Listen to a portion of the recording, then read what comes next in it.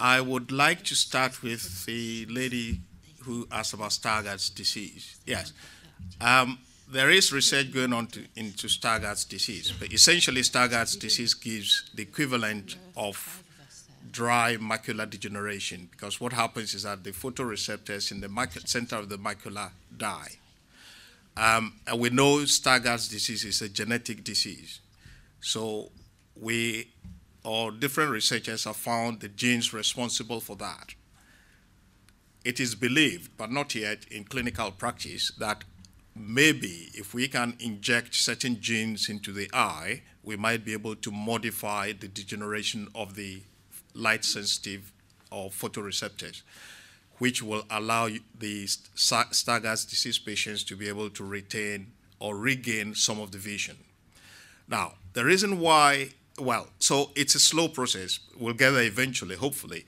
Now, gene therapy, I'm not sure whether any of you have been watching TV over the past week. There is a professor in Oxford who has been injecting genes into somebody's eye for another inherited disease called choroideremia. And the reason why they've chosen that particular disease is because it's very rare.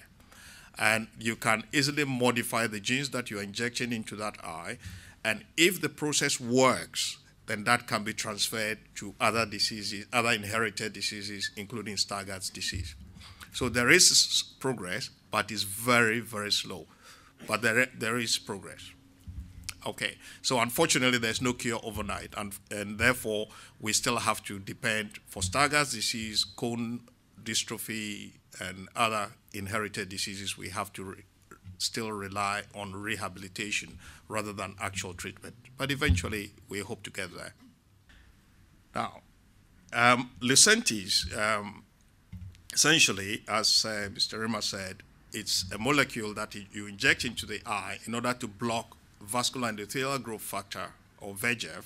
So we call Lucentis and Avastin and all the other bits we call anti-VEGF, because it blocks the molecule that makes the abnormal blood vessels grow in wet macular degeneration. And by blocking those, I call it, you seal the leakage. And but unfortunately, the sealant, or the sealing the leakage, because the more molecules are being produced, the sealant only works for a while, and then the blood vessels start leaking again, so you have to keep repeating the injections. The simple way I describe it is like, I think all of you are old enough to know about lead soldering. In the olden days, you didn't throw your cooking pots away. When it's leaking, you sort of welded it, and then you keep using it. But the lead solder can come off, and you'll have to go back and lead solder. It's the same principle. So each time the leakage starts again, you have to go and give another injection. And research shows that you give 3 injections at the start, at monthly intervals, and then after that you see the patient, and then if there's still a recurrence of the leakage, you go and re-inject. Okay? We know on the average, in the first year, most patients will require about 6 to 8 injections, and then in the second year, maybe 4 injections. But initially, we thought, well, after the 2 years, then the leakage self-seals. But unfortunately, we found that that's not the case. There are some patients who 5 years down the line are still requiring treatment on and off, not as regularly as they did at the beginning, but on and off. So we think there are 2 ways we can handle that problem, either to produce longer-acting anti-VEGF agents that you inject into the eye, maybe not every month, but maybe every 2 months or 3 months. For me, the ideal will be 3 injections. An injection that lasts 4 months. Unfortunately, we haven't got it yet. And if you have an injection that lasts 4 months, you inject, and then the effect will last for 4 months, but it takes a while for the leakage to start. So maybe 2 injections overall in a year. We haven't gotten there yet.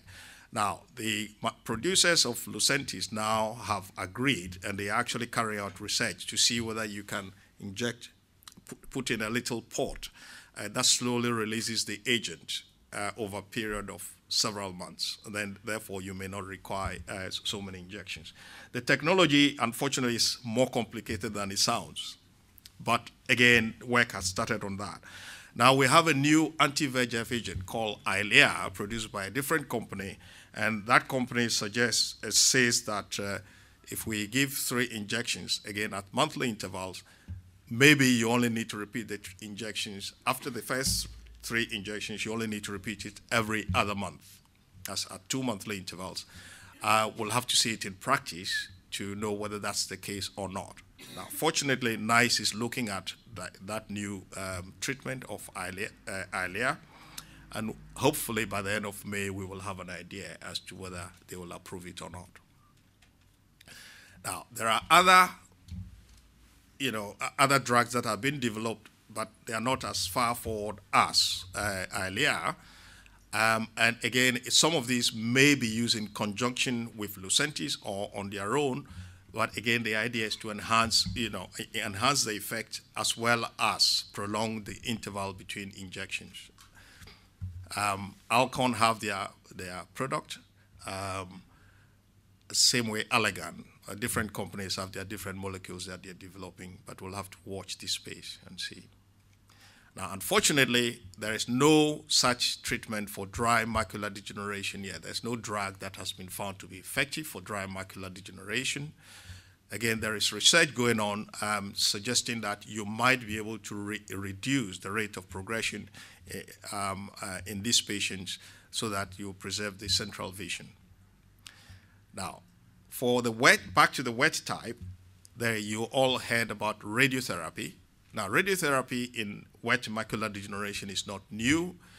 We did use radiotherapy in 1990 to 96, but we used what we call the external beam radiotherapy, the same radiotherapy as equipment that is used to treat cancers. So we sent you to the radiotherapy center to have your 10 doses of radiation, but we abandoned it because it worked up to a point, but not as well as it should, and the logistics of the treatment was quite complicated. So more recently, a new company has come up which has developed a little box that delivers radiotherapy directly to a small area at the back of the eye. You fix your head at the slit lamp, the machine we use to examine your eye. They attach the X-ray to it, and it will deliver a specific dose of radiotherapy to the back of your eye. It's called iRay. And if you combine that one treatment with multiple doses of Lucentis, you reduce the number of Lucentis injections you have to give. It doesn't replace the Lucentis injections completely, but it will probably reduce the number of injections you have to give. So you give 3 injections, give your IRA, and then, maybe after the first year, you may give 4 or 6 injections instead of the 8 that you would have received otherwise. Now, unfortunately, NICE, again, hasn't looked at it yet. They are in the process of looking at it, and therefore, the treatment currently is only available privately. And so if you go to Optegra or one of the other private hospitals, you might be able to get it, but it costs about £5,000 to £6,000 per treatment. But I wouldn't advise people to, everybody to rush for that, because I think there's still a few things we need to clarify about it before we must recommend it. The stem cell story is, again, it's a very distant one. Stem cells, first of all, there are some who believe stem cells work for any disease, okay? And there are some who think that stem cells should be limited to particular diseases. And in macular degeneration, there is research going on for stem cell therapy, but mainly for the dry type of macular degeneration. And the reason for that is you want to be able to replace the cells underneath the photographic film. We call the retinal pigment epithelium, and that's what degenerates first in macular degeneration, whether it's the dry type or the wet type.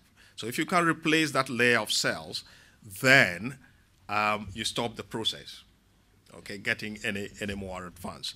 Now, in order to treat the wet type of macular degeneration with stem cells, you have to inject particular cells that will mend the leaking blood vessels, as well as replace the light-sensitive cells that have died, which is why I think that is slightly more far-fetched than the stem cells for dry macular degeneration. But unfortunately for either of them, there are research projects going on. They haven't reached their fruition yet. Now, so again, about the dry type of macular degeneration, there are two teams in the UK undertaking stem cell research. One is in Liverpool and one is in London. Actually, if you put Oxford in addition, that makes it 3. And the idea is that you inject these stem cells that will allow that layer of retinal pigment epithelial cell to heal and then preserve the light-sensitive cells and allow the eye to continue functioning as normal. Now, but you have to be able to identify what those stem cells are, and you have to be able to inject them in the right place, and you have to make sure that they stay where you want them to stay and that they don't produce other things. So a lot of work to be done yet before we get into actual clinical practice. Now, you may have read from the Digest that the Macular Society, I keep saying my MDS, tells you how long I've been associated with the society. The Macular Society is funding 2 bits of research on stem cells, one in Liverpool and one in London. And again, the idea is to grow these cells on a thin layer, the pigment epithelial cells, and then to be able to inject them underneath the retina. And that way, you might get some action. Now, the reason why we don't transplant retinal pigment epithelial cells directly is that they will be rejected. Okay, when you transplant retinal pigment epithelial cells, either taken from another part of the eye or from another patient, they get rejected and they change their function, which is why it's hoped that stem cells may have something to offer compared to ordinary transplantation. But we'll have to wait for the research to be done. Yeah. Now, unfortunately, again, we were hoping a few years ago that in a few years' time, we might have eye drops that will cure wet macular degeneration. The problem is that when you put eye drops in, they don't get into the back of the eye because the barrier for the drops to get into the back of the eye is quite significant. But actually, one company went as far as going to what we call phase 3 trials, because they thought that they were able to get a particular molecule, an anti-VEGF, to get to the back of the eye. But unfortunately, the concentrations were not enough, they were not high enough for an effect to be noticed. So that company has abandoned the trial. They only abandoned that trial last year.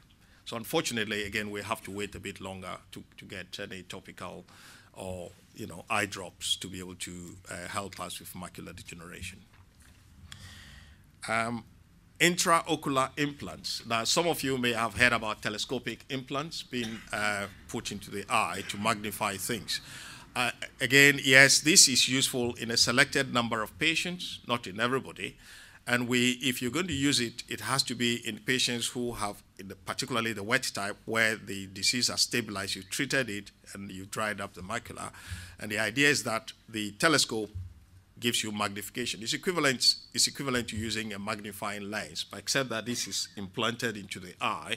It gives you magnification and makes you read better. Now, I've heard the stories where somebody is supposed to be driving with one, but I would be very careful in believing those stories because it makes everything huge, and I don't think that's the way to go. But again, patient selection is very important. You've got to select the patient, and you do different tests to be able to determine whether that particular patient will benefit from the implant or not before you go ahead. It's freely available. I call it freely available on Harley Street in London, and I think each implant costs about 10 grand. But I wouldn't go paying for it until they've done specific tests to be able to determine whether you in particular will benefit from that implant or not. And normally it's done in one eye. Having tested that, you'll benefit. Now, it's again, hopefully, NICE will look at it later on, not immediately, look at it later on to be able to tell us whether it has any value or not. Now, I know there are, somebody asked about myopic macular degeneration. Yes, what happens in very short-sighted people is that the back of their eye, the retina behaves like the retina or macula of an older person. In other words, the macula in myopic eyes ages more quickly than the normal. So they develop these abnormal leaking blood vessels similar to what happens in wet macular degeneration. And again, so we sort of traditionally have treated myopic macular degeneration the same way as we do age-related macular degeneration. NICE consistently refused to make any pronouncement on the treatment of myopic CNV with Lucentis or the other treatments because there wasn't enough data. But I can assure you now we have enough data and NICE is actually looking at it. So hopefully NICE by December should be able to say, yes, you should be able to treat myopic CNV with Lucentis.